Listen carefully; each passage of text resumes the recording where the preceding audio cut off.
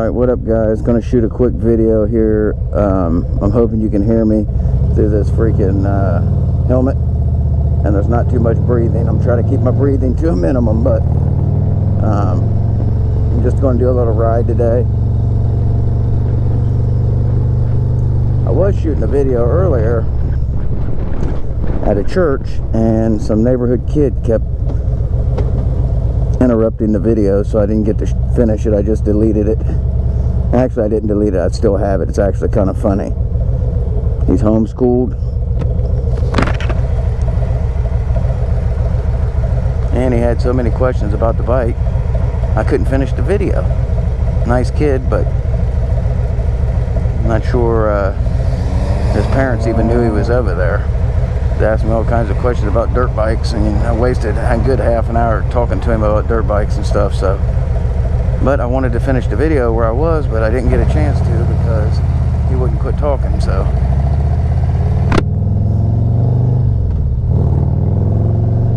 anyhow, back on the road again, hoping you can hear me a little bit better than before. Some other videos I've tried to MotoVlog, and it wasn't happening. I mean, the wind crackling on the GoPro was so freaking bad. I don't know how anyone uses these for vlogging like that. I don't know if you're using a different mic or what it is, but yeah, I had no luck with this thing. I've tried several mics and several different adapter things for it. I mean, I have everything GoPro, you know, manufactured products to thinking it would work, and it was still crackling. I watched some videos on how to quiet it down. I put a windscreen thing on the mic. Several different ones I've tried and hadn't had no luck with that. And then just recently I seen a video where the guy said just turn the wind off instead of having it on auto. So that's what I'm trying now. I hope to God it works, because I'm done with it if it doesn't. I mean, I'm having no luck, and I wanted to shoot some videos of riding, and I was in Florida recently and riding through Destin, Florida, and Miramar, Florida, and some awesome views, but I couldn't get the camera to work right. For one, I left my mount at home, and no one had any mounts for GoPro there that would work for the motorcycle. So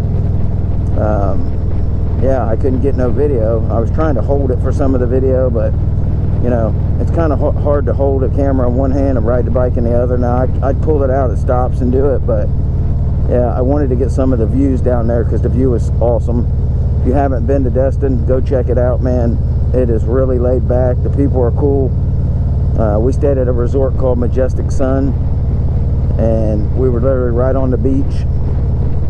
And yeah, man, it rocked. Favorite place to vacation by far. It only takes us, you know, 12 hours to get there driving. I drove, me, my two sons, and my grandson drove down. The rest of my family flew down. We had a wedding to go to for my oldest son, and it was pretty good. It went really good. They had it on the beach, which I think a lot of people are doing now. So yeah, it turned out pretty cool. He was happy with it. Everything went good. We went bowling at a cool place, man, that had just a cool vibe. It was like set up like alligators and octopuses for the bowling. We went to a place called Fud Puckers. I don't like the name of it, but it is what it is, I guess. Where I took my grandson there before we left, like a day or two before we left, and you can feed the alligators. They give you these fishing poles, and then you can you get pieces of meat, and you can hang it up. You can basically fish the meat to the alligators or crocodiles. I don't even know which one they were. My grandson was like a freaking tornado in there, running all over the place because he was so happy to see alligators. And so we wasted about a half an hour, 45 minutes feeding them, and really couldn't get many of them to eat. I guess they weren't hungry. It seemed like they feed them in there, so they probably don't eat a lot of what the people are throwing at them. Now, if you threw the food in there off of the off of the rope, they would pick it up and eat it, but they were just slow to do so. But anyways, that was one of the things we did. If you haven't been to Destin and you do get a chance to go rent a pontoon and go to Crab Island. That place is by far the best place in Destin. I mean, I went and I freaking loved it. We go every year to Destin, and for the last 3 years I think we've done the Crab Island ride. It's just kind of cool to get out and ride around Crab Island. You rent a boat and you go out and you ride around.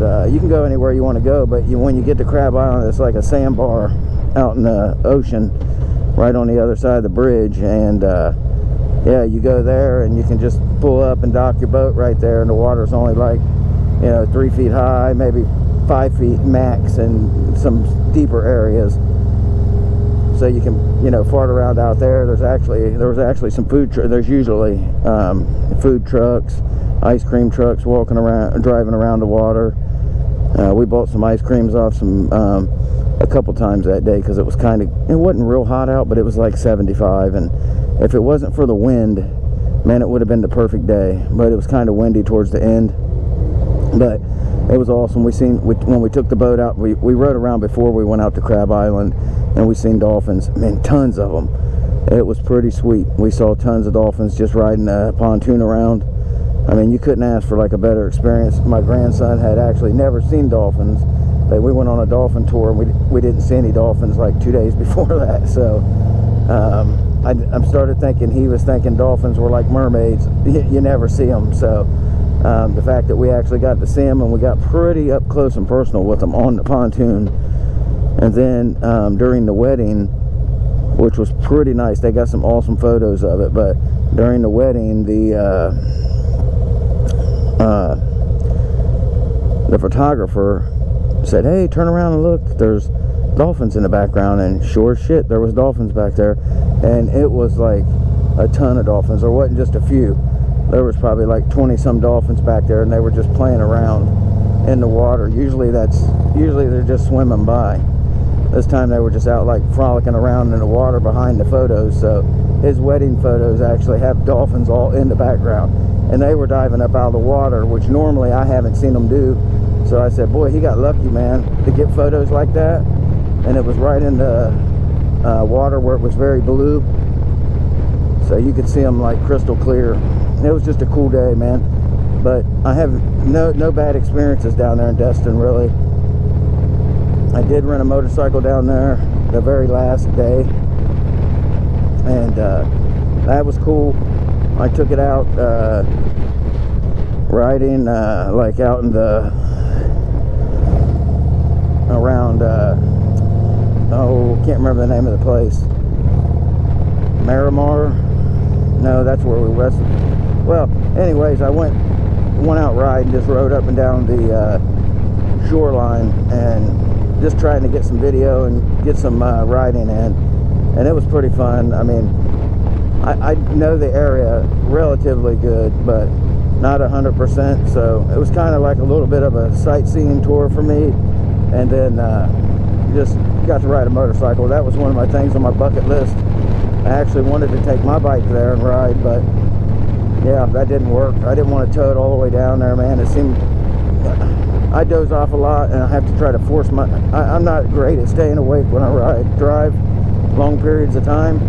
Now, I've never wrecked or anything, knock on wood, but I do have to be, like my sons will keep hey, wake up, man, don't go to sleep. So I'm constantly in a state of about falling asleep the whole time I'm driving. So I did not think it would be best to pull a motorcycle with me on a U-Haul trailer that I was a little bit worried about taking out anyways, the U-Haul trailer, that is. Because some people said, yeah, you're good to go long distances with them. Other people said, yeah, they're not for long distances, they're for local travel only. So that's what I was thinking, like, oh, damn, driving it all the way to Florida probably is not the best ideal. So I didn't rent it, but I did get on Eagles Ride, and rented a bike. And it was a really good deal for the bike, and the people that rented it were awesome. Now, you can rent from Eagles Ride, I think is what it's called. You can rent directly from them, or you can post your bike on there for rent and allow people to come and rent it off of you. And that's how I rented the bike. A couple had a bike on there for rent. It was a 2020 Lowrider S with a stage 2. Really nice bike.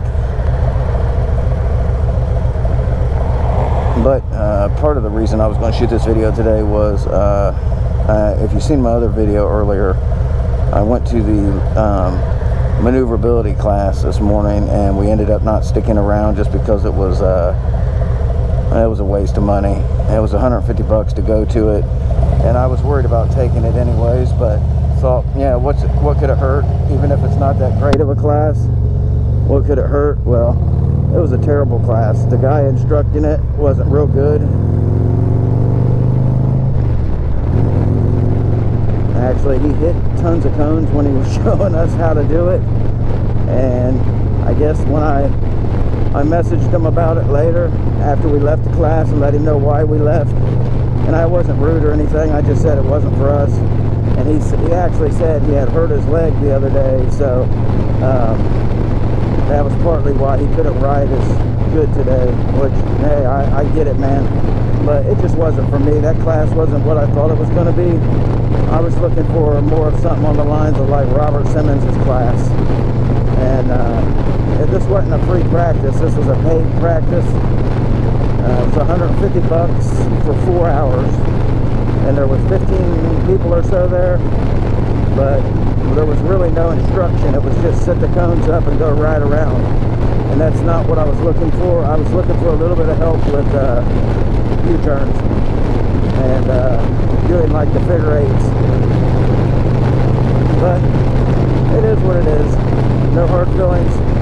You live and you learn. But that brings me to my next thing. We are going to do a class, a group class for anybody that wants to ride. Hit me up and let me know if you're in the Columbus, Delaware, Sunbury, even Marion area. We're going to do a ride at Faro Harley-Davidson on State Route 71, I-71. That's one of the bigger interstates that goes through this area. It goes from Cincinnati to Cleveland, basically.